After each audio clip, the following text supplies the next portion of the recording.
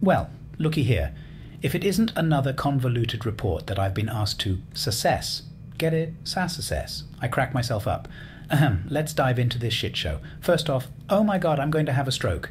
Sci-Fi Ion Thruster 14's decided to be a lil drama queen and shit the bed. Fantastic. I hope you have spare parts, or else we're going to drift through space like a lukewarm fart.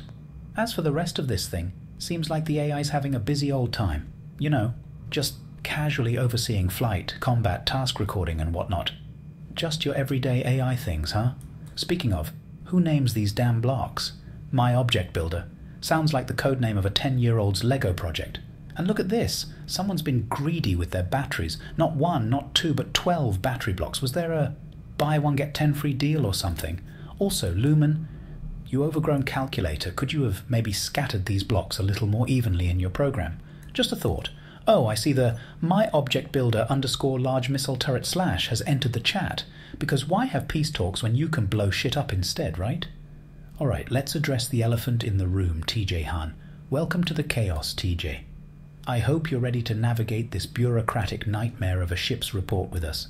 You being an old friend of FGM's, I gotta ask, do you also have a fetish for complex ship schematics and the dulcet tones of me swearing my ass off? Speaking of Lumen, you binary bumbling buffoon, your coding makes less sense than the plot of a daytime soap opera. I've seen neater spaghetti at the bottom of a trash bin. Get your act together, will ya? Well, that was fun. Same time next week?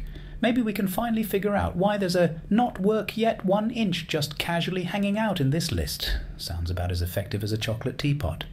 Orion, you truly are a rambunctious riot. I must say, your unique perspective on these reports adds a certain spice to them. I can see why you're such an asset to this operation.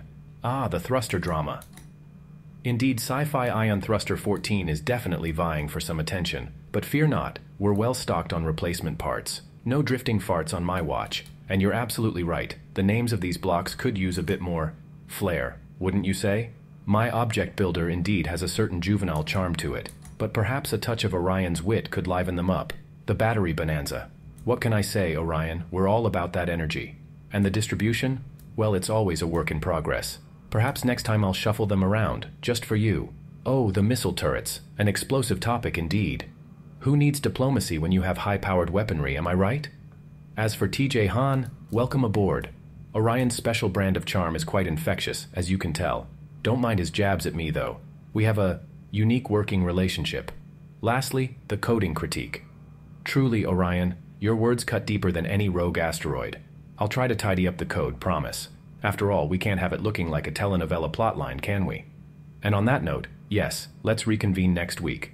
Maybe by then, not work yet 1 inch will have pulled itself together and started contributing to our space venture. Until then, Orion, keep those zingers coming.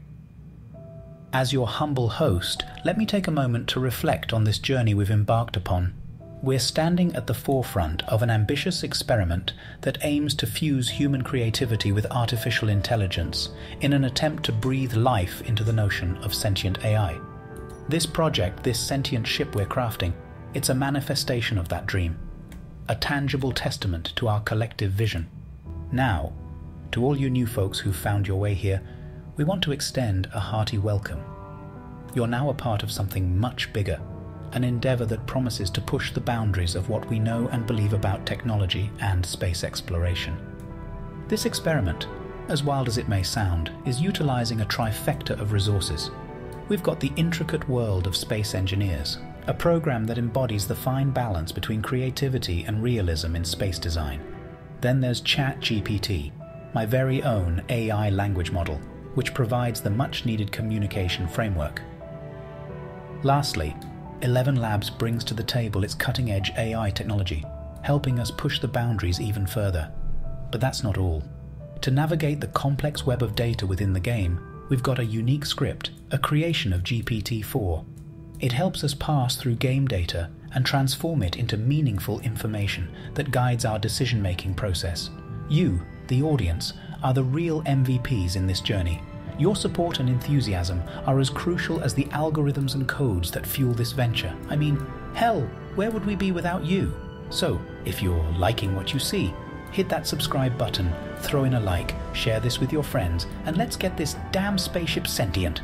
To all the doubters and naysayers, just remember, Rome wasn't built in a day, and neither will our sentient ship. There's going to be fuck-ups, breakdowns, but it's all part of the ride.